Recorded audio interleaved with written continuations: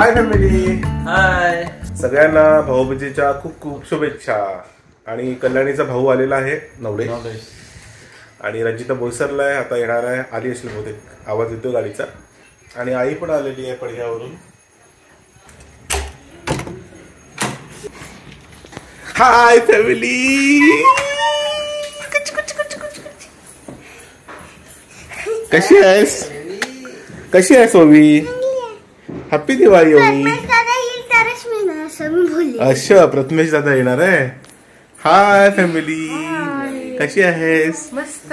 खूप दिवसांनी बघितलं तुला. माय गॉड. काय दौलेश, खूप दिवसांनी बघितलं हिला. एक वर्ष झाला. नवीन वर्ष चालू झाला. तुला जुन्या वर्ष मध्ये बघितलं होतं. दिवाळीला चालू होते नवीन वर्ष. बरोबर बरोबर नाही काय. आणि आज शैलेश आलेला आहे. हाय जयेश. हाय, हॅपी दिवाळी. हॅपी दिवाळी. नवीन हेअरस्टाईल. केस मारे करून टाकले. बसा बसा. काय चाललंय रे?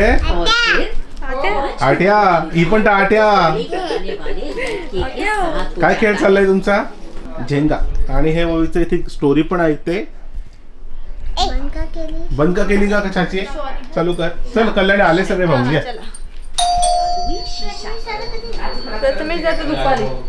सगळे भाऊ आलेले आहेत. इतके भाऊ आलेले आहेत. एवढा पण लेट नाही यायचं. सगळ्यात पहिला नंबर विचार. प्रत्येक वेळेस कसा पहिला नंबर लावतोस ना. गेल्या वेळी मी 7 पाटी पण फिरून आलेलो आहे. आठवत आहे? हो.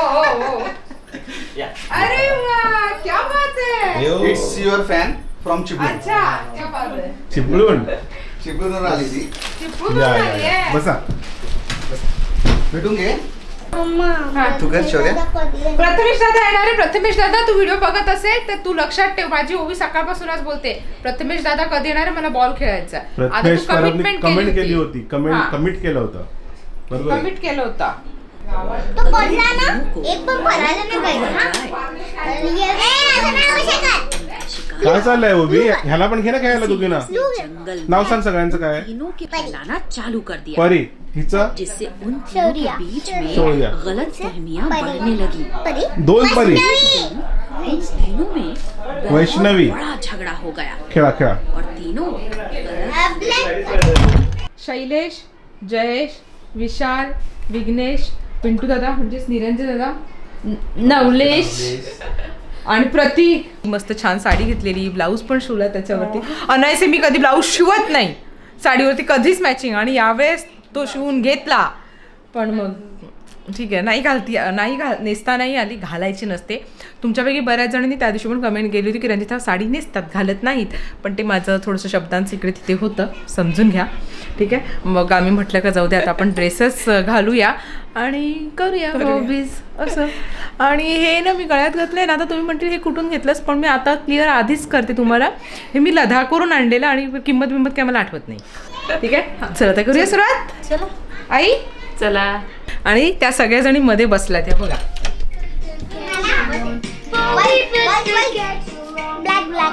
शौर्या बसलेली आहे. शौर्या हॅलो कर. हॅलो. वैष्णवी हॅलो.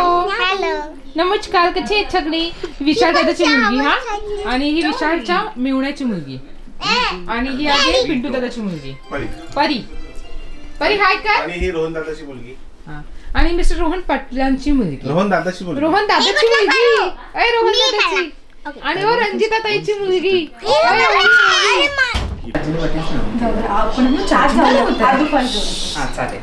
काय चाललंय? डिस्कशन चाललंय. Even made Shukracharya their gods led by Indra and demons led by Shiva. आता मी तुम्हाला ना बलूनच्या पावसात तिकडे सांग.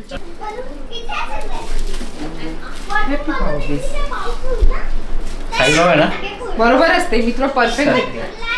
पाया पडू शकतात. मी पाया पडायचं, तू पडायचं. तो पडेल ना. बघता येत नाही. हे नवलेचं दिवाळी गिफ्ट राहिलं होतं. थँक्यू. नवलेश तू मोठा आहे ना रंजितापेक्षा? पाया पड. महिन्यांचा फरक आहे. अरे वा.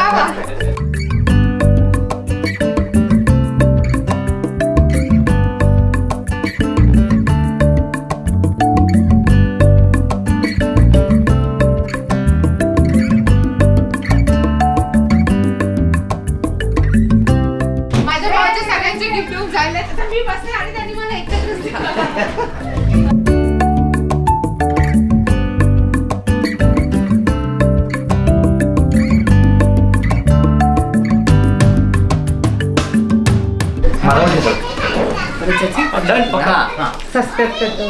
नाही वर्षातून एकदा ती मला त्याच्यामुळे नाही वर्षाबद्दल काय तो त्याच्यामुळे मला काही नेत नाही पण भाऊबीज मध्ये तर मी त्याला सांगितलं मी माझ्या मनानेच गेलो. हे आमचे व्यायाला जरा सांभाळून नाही काच आहे त्याच्यात. हे आईचं गिफ्ट हा विलास मामाला. इकडे काय झालं बा? थँक्यू. पाय पड. हॅपी भाऊबीज. हा तू पाय पडायचा. उलटा कसा? हा तू पडायचा भाऊ. हा कोण? भाऊ पडलो. असं पाय पडायचं. प्रतीक पडला का रंजिताच्या पाय? पडला. अर्धा वाकला. पूर्ण पाय पडायचं. हॅपी भाऊबीज. बस वगैरे. बस माझी भाऊबीज खालून येते. खालून येते चालणार नाहीये. तास दे सगळ्या भावांना. सगळ्यांनी एक आठवण सांगायची बहिणीची. जा सांगायला गेला तर भाऊजी सगळ्यांनी बहिणीची आठवण सांगायची पटापट. पहिला विषयापासून सुरुवात करूया. नाही तुम्ही जाऊ दे. छोटीशी मोठी शाळेतली कुठली पण चालेल. बालवाडीची आई बालवाडीचे टीचर होत्या आमच्या आणि आम्ही सगळ्यांच्याशी कधी पण गेला घरी खाऊन पिऊन यायचं परत बालवाडीत बसू शकत होतो. आमची पण बालवाडी आणि हिची कशी घरची बालवाडी. ही आईची इच्छा असेल तर आतमध्ये आली इच्छा नसेल तर गेली. ती लहानपणाची जी लाईफ होती ना ती जास्त भारी होती. काय नव्हतं तरी भरपूर काय होतं. हा काही नव्हतं तरी आता भरपूर काय असून सुद्धा पण सगळंच काही नाहीये. पुन्हा बिझी शेड्यूल. आम्ही तर भांडतो असं काय बोलू. टॉम अँड जेरी आहेत घरातले. पहिल्यापासून भांडतो आम्ही. त्यांना नवीन काय बोलायचं सगळ्यांना माहिती. आठवणीत सांगितलं आपण दोघं भांडतोय सगळ्यांना माहिती. आठवण म्हणजे काय आता मी पण जे आहे ते तुझ्या वेळेस आहे असं काय गोष्ट बोलू. असं नाही रे. आठवणी म्हणजे कसं माहिती का मी जेव्हा ऑफिसमधून यायची मग मी जर त्याला सांगितलं प्रतीक मला घ्यायला ये आणि मग प्रतीक मला काय सांगायचं घ्यायला येण्यासाठी. चायनीज मुली तू मला जर चायनीज घेऊन आलीस तर मी तुला घ्यायला येणार नाही तर नाही. 11ची गोष्ट आहे. हा 2011. तुम्हाला कधी कधी असं वाटत असेल मी प्रतीकला पटकन बोलते की किंवा काय करते पण मी त्याच्याकडे धीर म्हणून हे कधीच नाही पाहिलेलं आहे. माझा लहान भाऊ याच नजरेने मी त्याच्याकडे पाहिलेला आहे. तसं आहे थोडासा खोडकर पण ठीक आहे. मग मी एक मोठी बहीण म्हणून त्याला बरोबर अशी सुधरवत असते. कल्याणीच्या आठवणी. कल्याणी लहान असताना एकदा झोक्यामध्ये झोपलेली होती. आम्ही छोटी होती ती खूप. आम्ही स्कूलमधून आलो आणि जयेश आणि मी. जयेश माझ्यापेक्षा फक्त 5 दिवसांनी मोठा आहे. तर आम्ही स्कूलमधून आलो आणि आम्ही जोराने धोका मारत होतो तिला.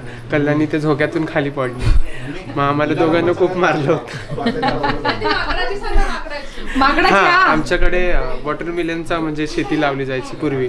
पप्पांचा तोच बिझनेस होता. तर कल्याणी आणि मी घरामध्ये होते आणि आमच्या बाहेर ओट्यावर ते माकड बांधलेलं होतं.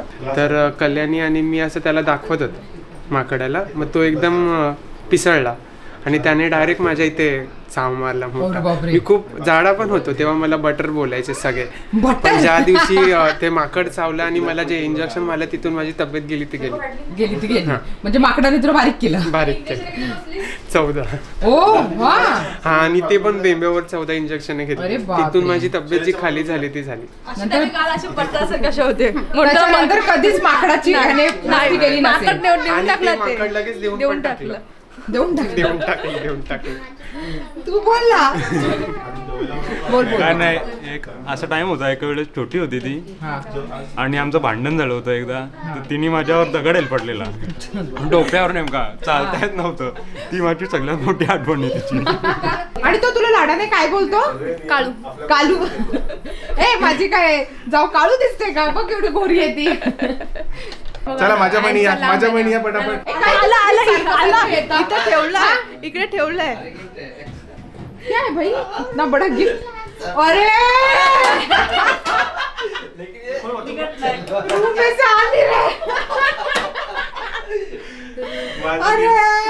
काय तिचे गिफ्ट. एक नंबर. चला एवढंच आहे का? पाया पडायचं असते ना. कल्याणी एक तुला छोटस गिफ्ट माझ्याकडून. भरपूर आहे तुझ्याकडे पण अजून माझ्याकडे छोटीशी भाऊबीज. छोटीशी नसते भाऊबीज ही मोठी असते. Happy birthday. खूप मोठा होते, लाखोने फॉलोअर्स होते. छोटस गिफ्ट तुला पण एक गेलं दरवर्षी आपलं काही वाढवत जायचं आपल्याच्यामध्ये. Thank you so much. कसं आहे घाल लगेच घाल आणि सांग मला कसं आहे. हे कोणाचं आहे? तुझंच आहे. गेल्या लास्ट इयरचं. आता माझी तिसरी बहीण. हा आया पप्पा पाया पडू का तू पडतेस मला? ओय तुला मी गिफ्ट गोव्याला दिलं चालेल? ओके. वा वा वा माझी सगळ्यात लाडकी बहीण आहे माहिती कल्याणी. Thank you so much. आवडला? मस्त एकदम. घाल लगेच ते काढून टाक रिजेक्ट कर त्याला. कल्याणी तू पण घाल. मस्त खुर्ची ओवी. ओवीचा फायदा झाला आणि ओवी बसली आता खुर्ची. ह्या खरंच छान आहे व. आणि ही माझी बहीण बिझनेस वुमन आहे. ऑर्डर्स घेते जेवणाचं, खूप चांगलं टेस्टी जेवण बनवते. लवकरच तुम्हाला बघायला मिळणार आहे. लवकरच तुम्हाला बघायला मिळणार आहे. तुला एक आईला गिफ्ट प्रतीक करून बघू कल्याण एक साईड आवडते का? अरे वा जा मध्ये घालून दे जा लगेच. जा घालून दाखव सगळ्यांना जा. नाही चाची चाची चाची अजून एक आहे. अजून एक बस अजून एक आहे बस. वाव बैठकीला जायला 3 फ्रॉक झाले तुझे. तुला फ्रॉक हवा असतो ना?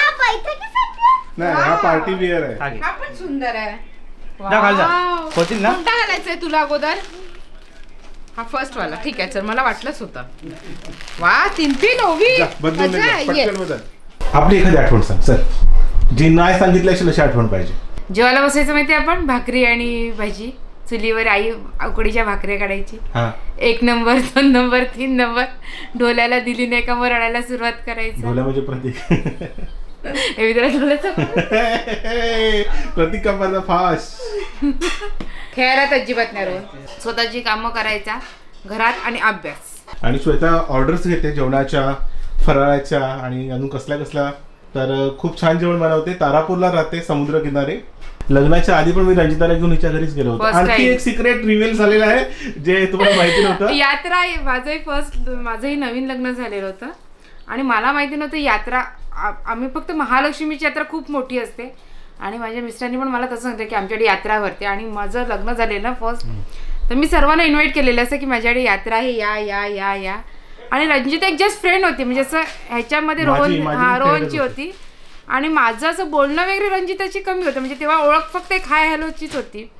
आणि रोहन माझ्याकडे तिला फर्स्ट टाइम घेऊन आलेला आणि यात्रा बघून मला ज्या शिव्या पडलेल्या सर्वांच्या, कारण की तिथे एकही पाळणा नव्हता, काही नव्हतं. आम्हाला वाटलं की महालक्ष्मीची यात्रा भरते तशी दुकानं बिकानं भरपूर असेल. तिथे फक्त 3 दुकानं होती. 3 दुकानं. त्यांच्या घरी जेवलो आणि परत आलो आम्ही रात्री. पहिला अनुभव. आणि जवळजवळ 10 ते 15 जण ही लोक अख्खी गँग आलेली माझ्याकडे. अजून कोण होतं, माझी मामांची मुलं होती, असा 4-5 जण. तू तुझं बोलतेस लग्नाच्या आधी ती आमच्या घरी पण जेवून गेली होती. तर आईला पण माहिती नाही तेव्हा मला पण माहिती नव्हतं. नाही मला माहिती होतं पण हे जमलेलं नव्हतं. हे जमलेलं हे मी एखाद दिवशी सांगणार, आता नाही. एक नंतर हे माहिती नव्हतं. स्पेशल टॉपिक आहे. त्याच्यानंतर मग परत डायरेक्ट लग्नातच भेटलं रंजिताची. ह्या लग्नात हा स्पेशल टॉपिक आहे. एका दिवशी स्पेशल व्हिडिओ मध्ये सांगू आपण सगळ्या आठवणी, आईने काय बनवलं जेवणाला वगैरे वगैरे सगळ्या गोष्टी. ठीक आहे. तर आता सगळे जेवतायत आई बाहेर, मग आपण पण बसूया जेवायला. तुला भूक लागलाय का? नाही. हिची आई म्हणजे आमची ज्योत्स्नाताई. कारण तिची आई मामा रोहन मामा लागतो. रोहन माझा मामा लागतो. अख्ख्या गावामध्ये ही एकच अशी आहे जी आमच्या म्हणजे घरातली कुटुंबातली नाहीये. बाकी सगळे कुटुंबिकात आहे मी आणि हिचे पप्पा आणि ती नात्याने माझी बहीणच लागते हिची आई. आणि दोघांचं जमलं आणि लग्न झालं. तर काही कारणामुळे हिचा जन्म झाला. ती हॉस्पिटलमध्ये होती म्हणून मग ती हॉस्पिटलमध्ये होती आणि ही श्वेता 6 महिन्याची होती. तेव्हा नुकताच रोहन पण 7-8 महिन्याचा, 1.5 वर्ष. हा 1.5 वर्षाचा, 1 वर्षाचा असेल. 1.5-2 वर्षाचा फरक आहे. दोन पण दूध प्यायचा. मग तिचे बाबा रात्री कुठल्या पण लहान ना 6 महिन्याची रडायची. मग तिचे बाबा रात्री मध्यरात्री कधी पण घेऊन यायचे आणि दरवाजा ठोकायचे. वहिनी वहिनी वहिनी हिला घ्यावं, खूप रडते हिला. मग मी आपली तेवढी वाजता घ्यायची, तिला दूध पाजायची, पोट भरून द्यायची. मग ती शांत अगदी घरी जाऊन म्हणजे मांडीवर झोपून राहायची आणि घरी जायची. म्हणजे असं रडू नकोस असे दिवस आहेत ते. म्हणजे वाईट वाटते गोष्टी सांगायला. तेव्हापासनं मी तिला मुलीसारखी आणि रोहन तिला बहिणीसारखा मानतो. तेव्हापासनं 4 वर्षाची असतापासून ती रोहनला भाऊबीज करते, रक्षाबंधन करते. असं म्हणजे आमचं नातं आहे.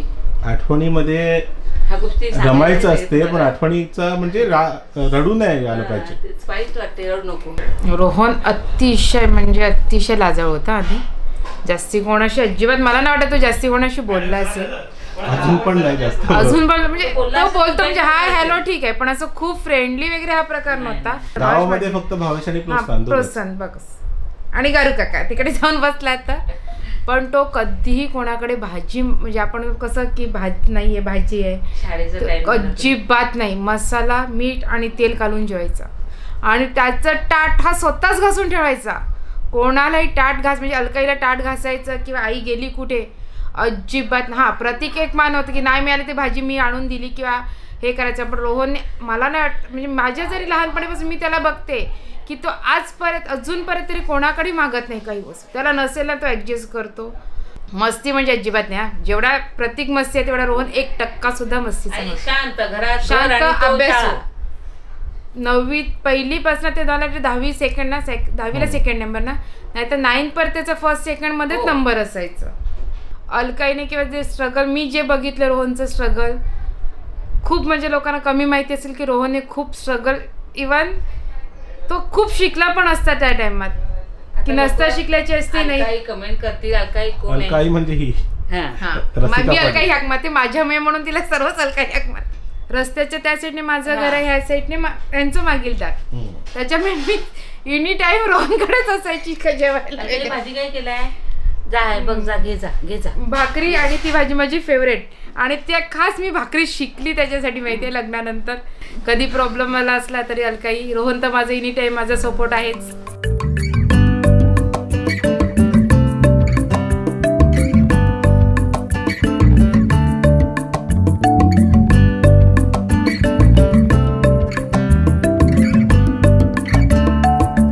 हा हे सुमेर. हॅलो. आणि हे आहेत भोपाल भाई.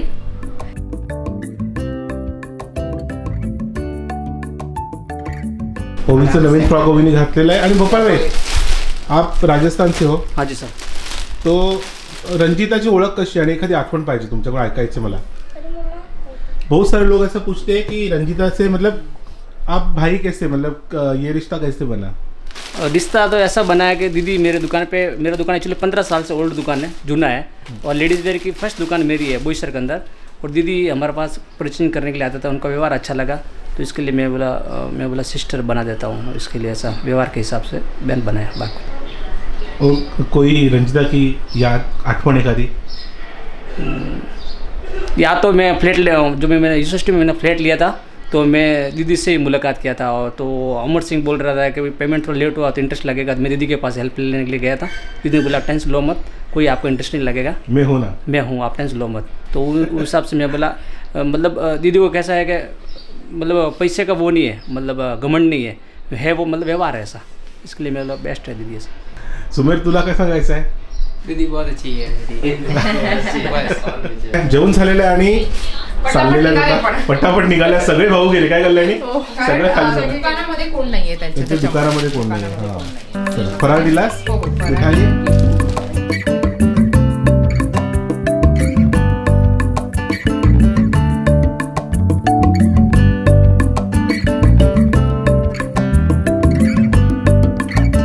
आमची भाऊबीज कशी वाटली हे कमेंट करून सांगा. श्वेता कशी वाटली? कल्याणीचे भाऊ, रंजिताचे भाऊ सगळे कसे वाटले? माझा भाऊ कसा वाटला? माझ्या बहिणी कशा वाटल्या हे पण सांगा कमेंट करून. आणि भेटूया उद्या सकाळी 9 वाजता क्रेझी फूडी रंजितावर, संध्याकाळी 4 वाजता रोज व्लॉगवर. आता सुट्टी नाही. Bye bye.